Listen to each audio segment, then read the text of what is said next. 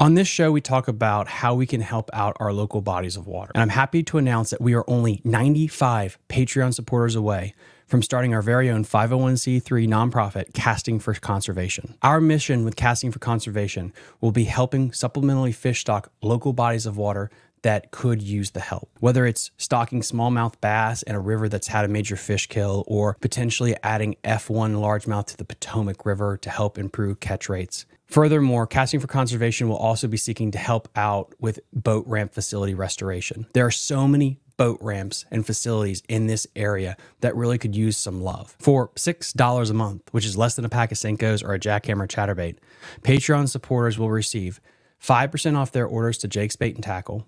They'll receive a percentage off their orders to Shallow Water Fishing Adventures Tackle, 10% off their orders to Tiger Crankbaits, 10% off their orders to Catoctin Rods. Members will receive membership-only content, access to our private Facebook community. They'll be entered to monthly fishing photo contest giveaways. And starting in October, we're going to be doing online fishing tournaments as well. Please, if you feel like supporting, we're only 95 Patreon supporters away from starting Casting for Conservation. Link in the episode description down below. Thank you so much. You're listening to Fishing the DMV with your host, Thomas Ahrens. Fishing the DMV is brought to you by Jake's Bait and Tackle, located in Winchester, Virginia, and Shallow Water Fishing Adventures Baits, online, located in Mount Airy, Maryland. If that doesn't get you jacked up, I don't know what will. Good morning, everybody. Welcome back to Fishing the DMV. I'm your host, Thomas Ahrens, and today I have on Wade, who just cracked a second place finish at the NVKBA event, the Battle of Five Lakes Electric Boogaloo. Wade, thank you so much for coming on the show. I really appreciate it. Yeah, thanks for having me. I've been really excited, looking forward to it, so thank you. Yeah, dude, I mean, great job amongst so many absolute studs. That was... personally, I was the most scared going into that event. I haven't had a lot of experience on any of those waterways, and we're going to get to it here in a minute. But first, like, how did you get into kayak fishing? Yeah, so I've watched a lot of your episodes. You always ask this question, and I was trying to think of a way to make it a short story. But fishing wise, I've been doing it literally since before I can remember. There's photos of me when I'm like 3 years old holding up sea bass. I grew up in South Jersey. And was really fortunate. I had my grandparents. My one grandfather was a real avid fisherman, and they had a house in Mystic Island, New Jersey, that went out to the Great Bay. And so I kind of grew up doing some saltwater fishing, and the same grandparents had a house in Hamilton, New Jersey, which was like 5 minutes away from Hamilton Lake. So I kind of had the best of both worlds, got to fish all different types. And when I got a little older in like my teenage years, I really started getting into like competitive bass fishing. You might know the name Mike Iaconelli, obviously Bassmaster. He's from South Jersey. And when I started first really getting interested in professional fishing, it was kind of when he was first coming on the scene. He won the Bassmaster Classic in 2003, I think. And that was my junior year of high school. And I was really getting into bass fishing at that time.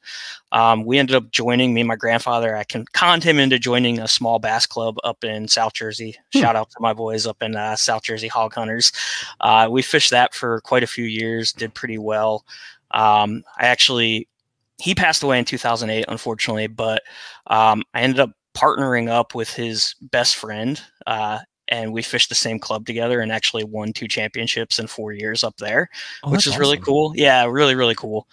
He kind of became like a second grandfather to me, so that was awesome.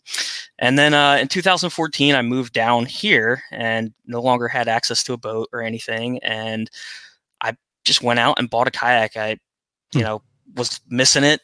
Fishing from the bank wasn't really cutting it for me. So I picked up a kayak, and I was living in Ashburn at the time and was hitting up a lot of the little lakes around there. There's a lot of little gems in the Ashburn area, that and Reston. So I was just putting into those places, fishing little bodies of water, having a good time. I actually started a small bass club back in 2021. It was just me and some friends. And we ran that for 2 years. It kind of fizzled out in 2022. And so after that, I was looking to kind of take the next step. I'm very used to fishing small bodies of water. It's kind of what I've done my whole entire life. Anybody from the South Jersey area would know that there's tons of lakes, but the biggest lake in all of South Jersey is Union Lake, and it's only 700 acres. So yeah. What is that like? Because we know Ike and Ellie's story, but really, what is it like growing up bass fishing in Jersey? It's different. Like I said, there's tons of lakes, but you get towards the 200 acres and you're talking about like maybe the larger side of average of a lake in South Jersey. And Wow. New Jersey is one of the most populated states in the country. I think at one point it was the most densely populated state in the country. And so with all that population, you get tons of fishermen. So they're small bodies of water and they get pounded. They're very heavily pressured.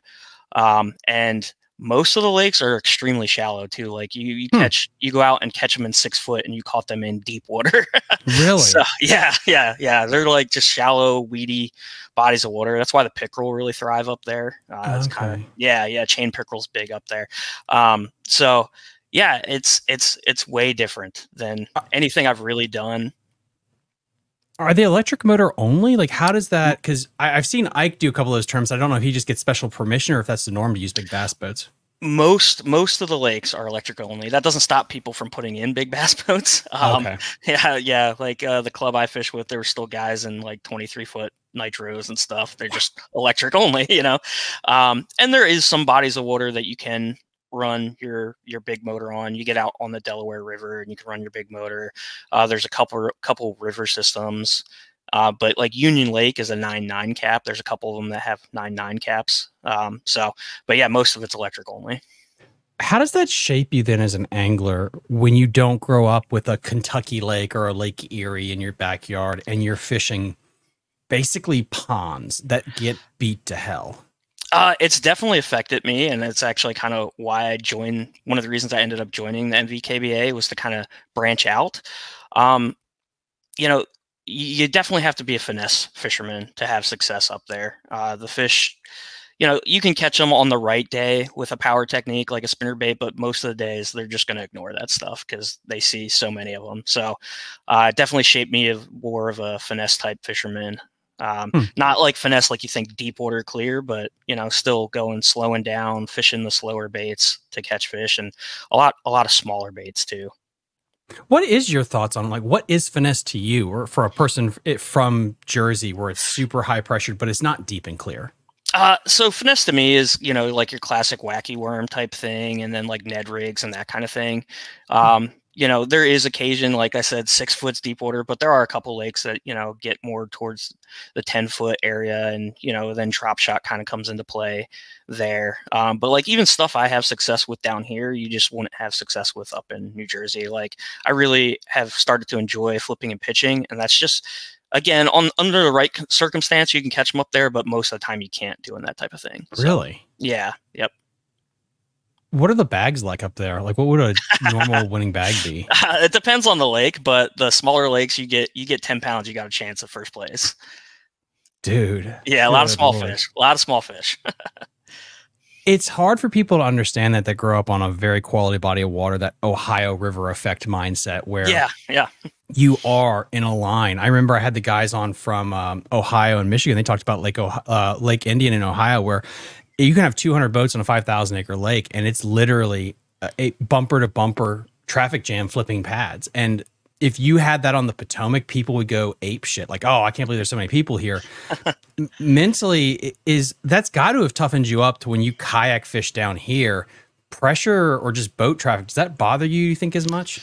The boat traffic in general does a little bit, just because I'm still getting used to like dealing with that with a kayak. I only have a 10-foot kayak, so depending, if we're out on one of those bigger bodies of water, it's more the wakes that can become an issue. But yeah, as far as fishing with other people and that kind of thing, no, it doesn't bother me at all. I'll follow somebody down a bank, and I have confidence in myself that I can catch fish that they missed. So that's huge. I really think that's a superpower to be able to lock in like that, because those are the people that win those really tight bumper to bumper tournaments. But But going with the timeline here, you joined NVKBA. I believe you said last year was your first year. Yep. Was this your first introduction to tournament kayak fishing?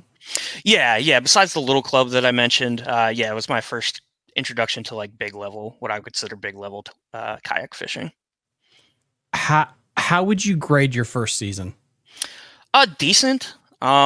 Like I said, I'm still working on the big water thing, and I'm very low tech right now. I don't even have like a fish finder or anything on my kayak. It's a pedal kayak. Actually, when I started last year, I was still using a paddle kayak. First 3 tournaments of the year, I used a paddle kayak. So quickly realized, hey, I need to get something a little bit better to make this work for me. So I'm still, gearing up. I would like to get some of that stuff going maybe next year. But yeah, it went decent. I didn't, I was in like the 30s and 40s for most of the tournaments, but I had my first top 10 at Sleater Lake last year. I ended up, I think, 9th. And kind of like we discussed backstage, that's the only lake that I had any experience with going into it. So I felt like I could catch 5 at Sleater and went to Sleater and was able to do that and really kind of boosted my confidence. Like, hey, I can hang with these guys. And then, I ended up actually finishing like 23rd in the Battle of 5 Lakes last year.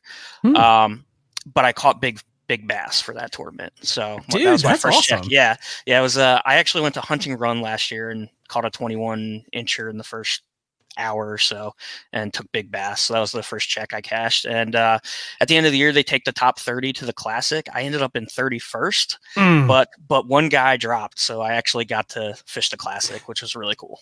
So question here is, when you're dealing with big fish, did you try to go for the net for that one, or did you try to boat flip it, so to speak? What went through your mind? In a kayak, I go for the net.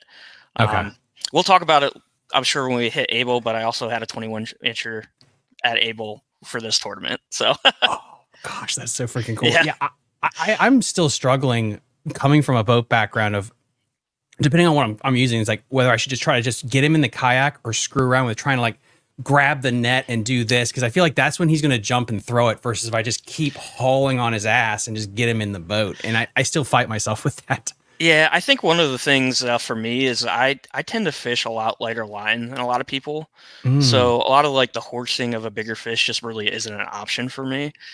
So it gives me a little bit more time to play the fish and get the net. Now, if it's a smaller keeper, that's where I'm usually just like flipping them in, depending on what I'm using. Like if I'm getting them on a Senko or something, I'm just flipping them in if it's little, Well, I mean, with all that said, now we can fast forward to this year. We had Lake Anna, Potomac River, all the smallmouth events, really leading up to this event. How did you think your year went so far? It's been an up and down year for me. I started off really, really slow. Again, still getting used to these bigger bodies of water. And I kind of didn't set this up, but most of the stuff we're fishing, the first time I was ever on them was last year, and the second time was this year, right? I haven't gotten a lot of time to pre-fish. I'm up in Winchester, so a lot of these tournaments are 2-hour plus drives for me. So if I can sneak in one pre-fish day, I'm good. So like Anna came around, I did some pre-fishing and actually had a decent day. I only fished for a couple hours and had 3 nice fish in that couple hours.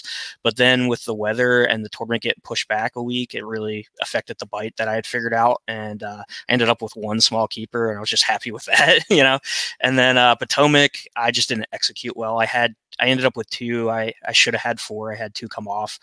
So I started off pretty slow. But just like last year, I knew I had Sleater Lake coming up. I guess I forgot the Shenandoah. We fished that as well, and that was the first one I was able to put a bag together, and ended up in the 20s somewhere. Which my goal usually is like, if I can get 5 and end up in the top 30, that'll keep me in contention for the Classic, and that's my goal every tournament. I'm not really going out there like, oh, I got a good shot at winning this. It's more just be consistent and try to qualify for the Classic at the end of the year.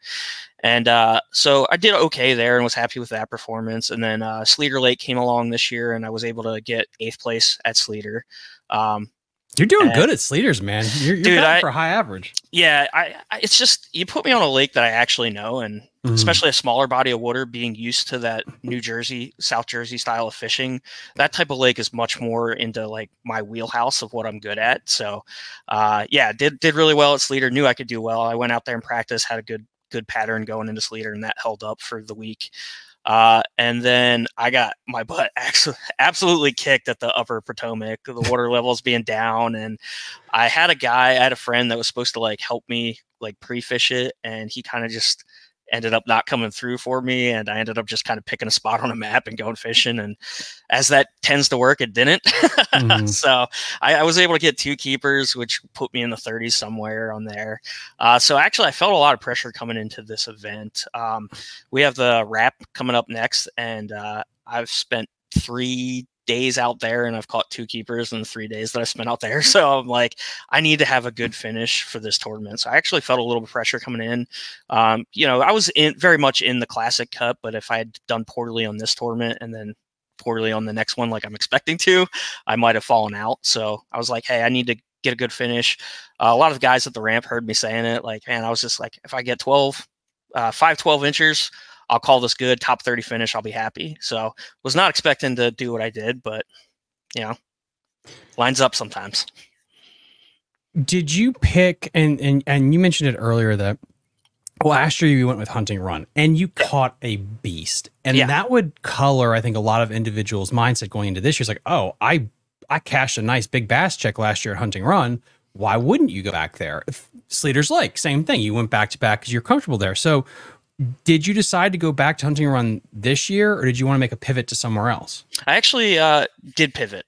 And the reason I pivoted from Hunting's Run was while I did get big bass last year, I was only able to put 2 other fish with it and wasn't able to round out my limit. And I just felt like how I caught them last year, I wouldn't be able to necessarily duplicate. Like the area I caught the big fish in, I didn't get any other bites there. It was the only bite I got in that area. And then one of the other fish that I caught, I had seen him swirl in the shallows and just threw something in front of him and he bit it. It's not really like a super pattern that you can duplicate unless they're all up there. And, you know, I just didn't feel confident that I could go there and get 5. So with that said, I actually went to Able. That's where I went. And yeah, it's pretty interesting. You guys are probably not going to believe me, but going into the tournament, I've actually never fished Able. That was my first day at Able. That's badass. And let me tell a story real quick because I need to give a big shout out. So my truck actually broke down. The truck that I use broke down 2 weeks before the event. So I was supposed to pre-fish Able the weekend before. And we have a good group of guys in the club. And I reached out to I reached out to a group. We have a group chat going on. I reached out and said, hey, is there anybody that can like help me get down there tournament day? And Lee Wells came through big time. He drove up from Woodstock up to Winchester, 40 minutes out of his way to pick me up tournament morning. And he actually was going to go to Mooney. And so he took a 10-minute detour down there to drop me off at Able and then went to Mooney. So none of this would have even happened if he didn't help a fellow angler out. So big shout out to Lee.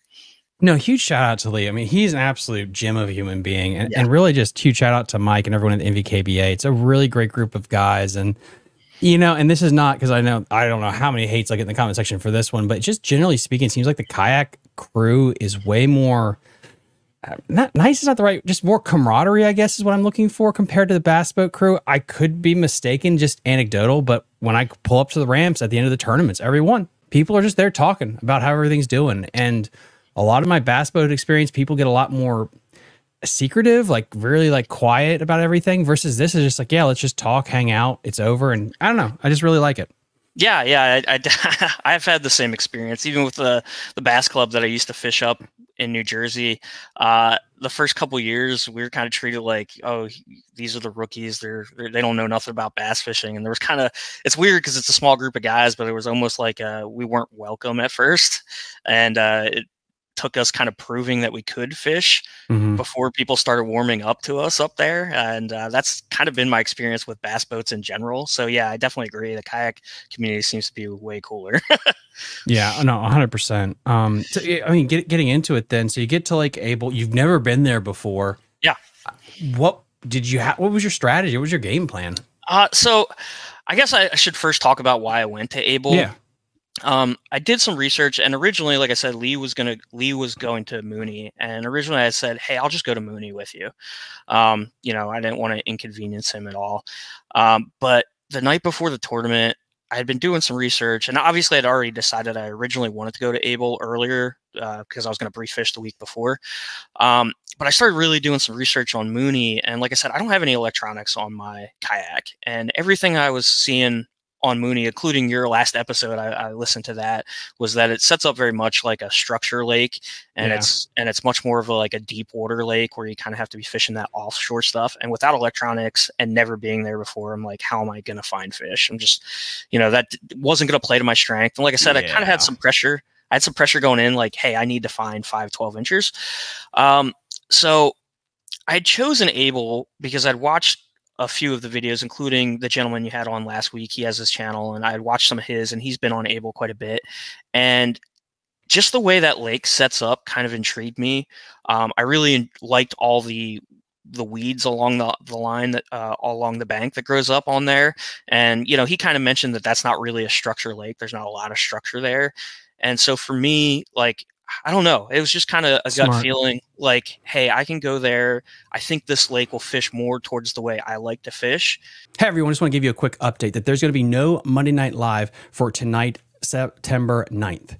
I'm going to be on vacation. I'm going to be out of town. But don't worry, Monday Night Live will return September 16th at 7 p.m. So again, no Monday Night Live Monday, September 9th, but we'll be back Monday, September 16th with some really cool special guests.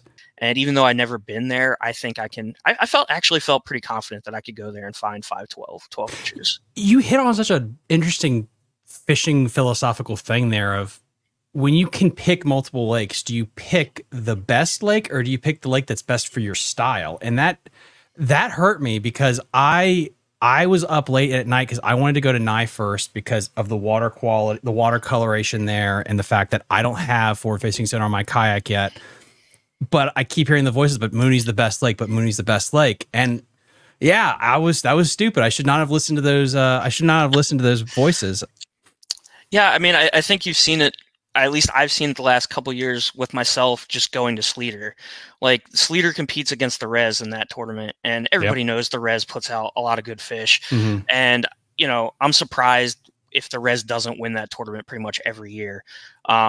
Could you get a special day on Sleater and win? Yes, you could. Sleater has some good fish in it, but it would have to be a really, really special day, I think, to pull it out at Sleater.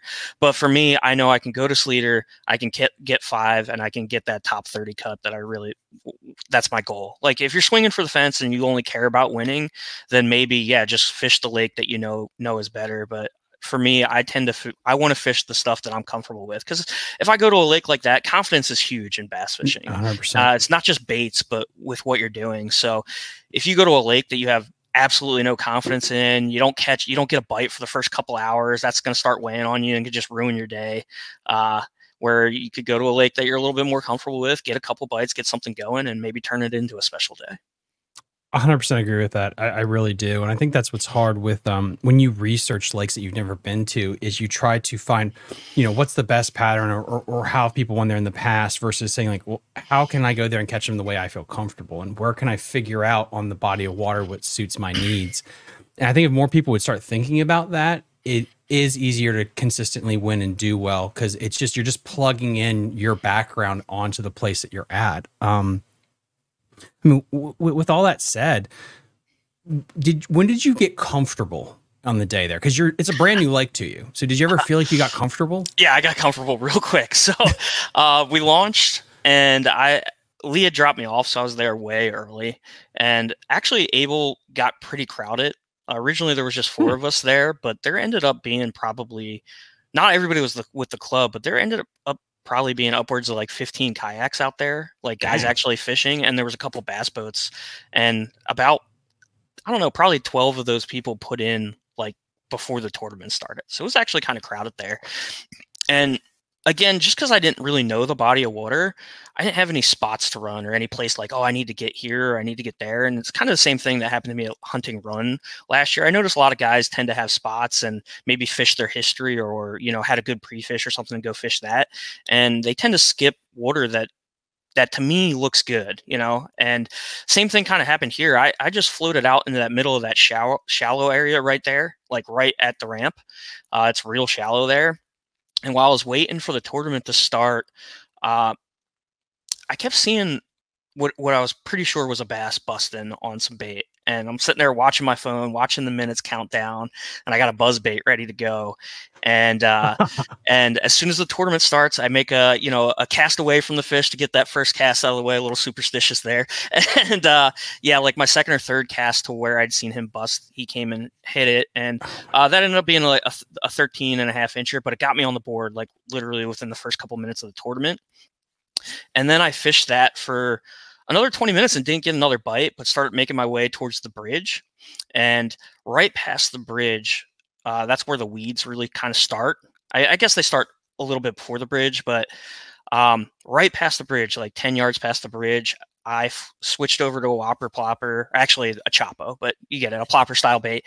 And like my fifth cast with that, the 21 incher ate it. And I got that one in. And yeah, as soon as I got that fish, I was feeling good. I was like, all right, I made the right decision. How much were you shaking when you got him in the boat? I'm always shaking after a big fish. It's still like I've been fishing probably for 35 years now. And it's still such a rush, especially when you get a big one. And growing up in South Jersey, kind of like we talked, you don't get a lot of opportunity at like really big fish. A 4-pounder is a very big fish in South Jersey. So down here, you run into them a little bit more often, but still anything in that 5-pound range really gets my blood going. So yeah, it was awesome. So I got that, felt comfortable. Although I will say sometimes catching that big fish early kind of stinks too, because it does put a lot of pressure on you. Because like at this point, I'm literally like a half hour into this tournament.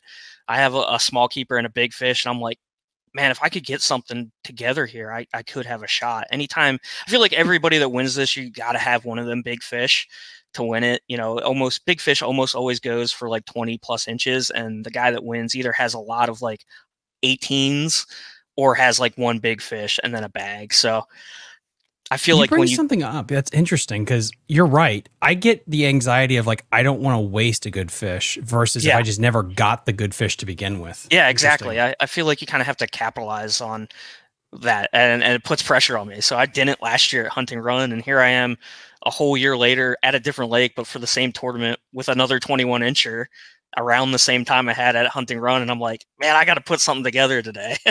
So yeah, so I got that. And then the rest of the day kind of just, it was a classic junk fishing day for me, really. I didn't necessarily put together any pattern. It was actually one of the few days, I was kind of joking with the guys after the tournament, one of the few days that bringing all 5 of the fishing poles I brought was worth it because I caught a keeper on everything. Usually you end up focusing in on something and you only fish 1 or 2 poles, and at the end of the day, you're like, why'd I bring the rest of this stuff? But yeah, I caught fish doing pretty much everything that I was doing. And it was fairly consistent. It wasn't like I was crushing them, but I was catching about a keeper an hour and catching dinks catching dinks in between. So I was still catching stuff too. All told, I probably caught something like 20 bass, and 9 of them were keepers. So yeah. And really, I didn't even get to fish the whole time. I took an hour and a half trying to get my photos uploaded because of that unique situation with Lee. I knew if I got back to the ramp that I didn't have a vehicle to jump in to go into town to try to get my photos uploaded, and I didn't have signal like anywhere on the the lake. Yeah, so I had to try to find somewhere. So I did. I took about an hour and a half to find a signal and get the 5. Once I had 5, get them uploaded, and probably wasted a chunk of my tournament day doing that too. When in the day did you feel like? So I think it's like the 2 pivotal fish really is, to me, is your 3rd or 4th, depending on who you are. Like, because at that point you can say like you're over the hump. If you get 3 in the boat, you only need 2. Once you get to that 4th, it's that relaxing of like, I just need 1 more bite and I got this. Yeah. When was that pivotal moment for you that day? Actually, pretty interesting. So I ended up with 80.5 inches, but I should have had 83 actually, because my 4th keeper of the day was about a 15 incher that flopped off the board on me. Yeah. I haven't had one of those happen in a very long time. And that for a second, I felt myself spiraling a little bit with that because that can really derail any kind of momentum you got going. But I was able to buckle down and just get back to fishing. And really, I'd say the 5th fish for me is usually the hardest because, like I said, my goal is usually 5. So I feel like the first and the fifth are always the hardest to get, and I always feel better once I get that fifth. And I pulled up to the bank. There's one bank that's really steep that has a lot of big rocks on it, near like in the first third of the lake. And I actually caught the fourth and fifth keeper pretty close together on that bank. And after I got that fifth fish, I felt pretty good. Now at the time I had a 21 incher, 13 and a half, and then my other 3 fish were like 12. So I knew I had a lot of work to do, but once I got the fifth, I was like, hey, I got a limit. I've completed my goal that I set for the day. I knew from past experience that, especially with the 21 incher in there, that I'm like, all right, I definitely made the top 30 at this point. So I completed all my goals. So let's just have some fun and go fishing and see what I can do.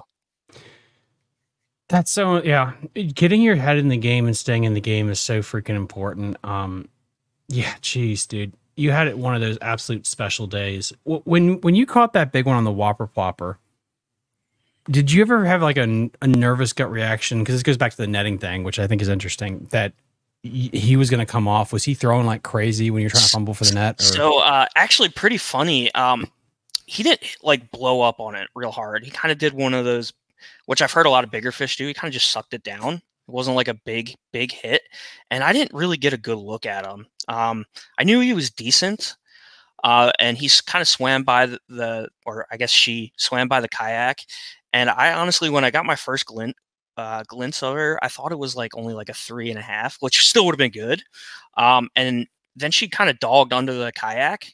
And when she was doing that, I reached back and grabbed my net, and it just was like she came up and I netted her. And when I went to net her, I have a smaller net. She didn't really fit in the net. And it wasn't really until then that I realized how big she was.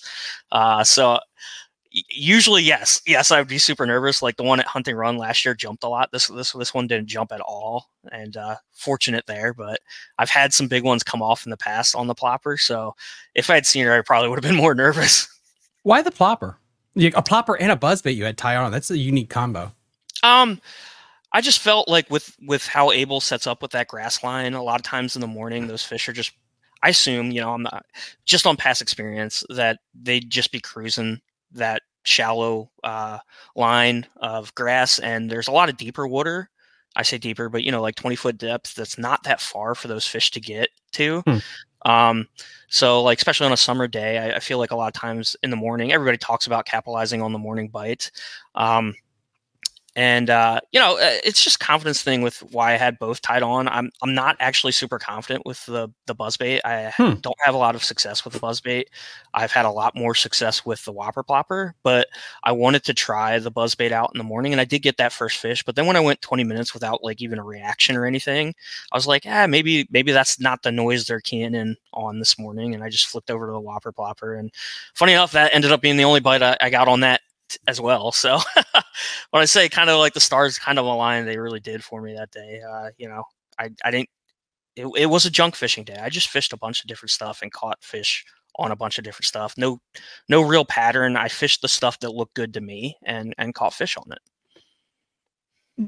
Growing up where you fish smaller bodies of water where you do have to basically rotate through the same crap because it's a small lake, there's no new stuff. Yeah. Did that factor in at all during the tournament where it was like, I'm going to go back through this area that I caught him in, or was it just always fish new water? No. I very much don't fear fishing areas of water that I've already fished. In fact, like most of the time I rotate back. I like to try to give an area some time, even if I catch a couple fish out of it, rotate, leave it alone for an hour and come back and see. I think, like my past experience in South Jersey definitely played into this tournament completely, because that's why I chose to go to Able in the first place. It's only 185 acres, a lot of weeds, not a lot of structure. So I kind of fish the cover, which is more of what I'm used to fishing. And, just felt like I could cover more water that actually had fish in it than if I went to somewhere like Mooney and was just kind of blindly fishing and knowing that, hey, they're down there somewhere, but I can't see them because I don't have electronics. So no, that's interesting. Yeah. I mean, again, it gets back to what we said earlier in the conversation about just picking the water that suits you, not just the best body of water. Did you have a moment at all during the day where it's like, I think I just did a thing? Like I did above and beyond what I could have expected? Yes and no. There was a point during the tournament. Like I said, I didn't have connection, so I couldn't see, like, look at the leaderboard and know what was going on there. I think when I finally did get to around 80 inches, I know usually these type of tournaments, like if you get to 85, you got a good shot. Depending on the body of water, some of them it takes more, some of them it takes less. But I knew if I could get somewhere around 85, I'd actually, maybe have a shot at winning it. And so there was a little bit of time there where I was like, hey, man, I just need one or two more big bites. In the end, I'm actually really happy I didn't get another big bite, because if I did, that one that I have flop off the board would probably be haunting me for the rest of my life, to be honest. Because with that one, like I said, I would have been at like 83, and then my smallest would have been 13.5. So if I had been able to find another, 19, 20 incher, I would have been right there. So part of me is happy that didn't happen. Because, yeah, like I said, that one would haunt me. But yeah, once I got to 80 inches, I'm solidly in the top 10. I've gone well above what I was hoping to do for this tournament, and, we're just really happy about it. Dude, I mean, you had an absolute banging finish. And honestly, coming off like the Potomac, where you said you weren't super happy with the upper Potomac finish, that's got to be really nice to be like, to recorrect your season going into the last event here. Yeah, it took a lot of pressure off. Done the math, I'm already in the Classic, so I don't even have to worry about it. So who knows, maybe just because there is no pressure, maybe I'll have a good day on the wrap too, but I'm not sure about that. What are your thoughts about the wrap going into the Rappahannock tournament? Like I said, I last year, first time ever on it. I think I spent 3 total days out there, probably somewhere around 20 hours total, because I did get a couple pre-fish days, and I just don't know it. You know what I mean? I think a lot of these bigger bodies of water, you have to, you don't necessarily have to know, but like what happened at Able, I don't think can happen at a place like that. You really have to know that body of water, because there's so much dead water, and you can waste so much time fishing areas that there really isn't any fish. You know what I mean? Mm-hmm. So, I'd like to say I'm going to do good. I'm going to try to get down there and pre-fish, but I'm not going to be upset if it doesn't go well. I've already accomplished my goals for the year, so really excited with that. Yeah, I'm interested to see how the Rappahannock event goes, because it's kind of, it's tidal, so I feel semi-comfortable, but I've never been there, so there's also that mystery there to it. But I know there's good fish in there too. So, yeah. And it shouldn't be dinking and dunking. It should be a lot more power fishing based stuff, even though it's September. It'll be fun. It'll be really fun to see. Yeah. I mean, somebody will find them. They always do. So, might be me, but probably not. What is one thing that you want to get for Christmas this year for your kayak? A new kayak? No, so I do have a bass boat that I'm gonna be looking to unload, a little John boat, so I can. That's taking up my trailer space right now, and I would like to upgrade. Maybe not necessarily for Christmas, but upgrade to a kayak that I can put a trolling motor and get some electronics going. Right now, I fish out of a native watercraft Slayer Propel, and I just don't feel like I have the room to even, like, I know I could do small electronics, but I just feel like I'm already kind of cramped in there, and I want to go up to a 12-footer and, kind of do it right and get a trolling motor and that kind of stuff going. What brand are you thinking about? Right now, I've been looking a lot like for the Bonafide. I think their ones sit on top. A lot of guys have a lot of success with the trolling motor install in the front. So, yeah, I was always thinking about that, because I think I ran into Eddie at 9. He's got the trolling motor on the front of his, and it's just, I don't know. I don't know if I'd ever do that. I have one on the back, but I get, if you fish a lot of big lakes, the front makes so much sense. But I'm a river rat, like on the Shenandoah and the Upper Potomac, so I feel like I would just snap that bitch off real quick. Yeah, see, I like the Shenandoah and the Potomac, or the Upper Potomac, I don't think I'd even bother going with a trolling motor. So yeah. I'd very much keep my, I have a sit on top too, like just like a paddle one, the one I started last year with, and I use that in the kayak, in the shallow river tournaments, and I probably just continue to do that. What I have to ask you, because you're from Winchester, Lee, he's a masochist for this lake. What do you think of Lake Frederick? Oh, don't even go there. Again, it's kind of like the wrap. I've been out here for 5 years now. I've probably put in about 3 days on there and maybe one keeper to show for it. That place is tough. That place is it sucks. Tough. very tough. And yeah, it's a easy no-brainer for me to go to Sleater over that. And Sleater's about 20-minute drive, so it's actually about the same type of drive for me. Is Sleater's what you consider your home lake, or would it be more like one of the ponds or things in Ashburn that you consider more of like your home-ish body of water now? My home lake is Hamilton Lake up in New Jersey. That's my home lake. Really? Yeah, it's the lake I grew up fishing, like I kind of mentioned. I guess I could tell this story to make my grandma a little proud. My grandfather and I, like I said, joined that club, and I think it was our second year. We were fishing with the club, and we actually got our first ever tournament win at Hamilton Lake, which was our home lake. So it was really, really special. My grandma came out for the weigh-in and stuff. It was really, really cool. So that is definitely still my home lake, even though I haven't fished it in probably 10 years. I consider that my home lake. That's so cool, dude. I mean, guys, really give this guy a round of applause here. You know, number 2 finish here at the Battle of Five Lakes, which was a complete slugfest out on Lake Mooney here, sneaking in, doing what you do best, and getting that second place finish, and so close to big fish as well. Really, really close. Wade, thank you so much for coming on. I really appreciate it. Link in the episode description to everything that we talked about, guys. If you'd like to, hit that like button. It really helps us out in the algorithm. And we'll see you guys next time on Fishing the DMV. Bye. You're listening to Fishing the DMV with your host, Thomas Ahrens. Fishing the DMV is brought to you by Jake's Bait and Tackle, located in Winchester, Virginia. If that doesn't get you jacked up, I don't know what will.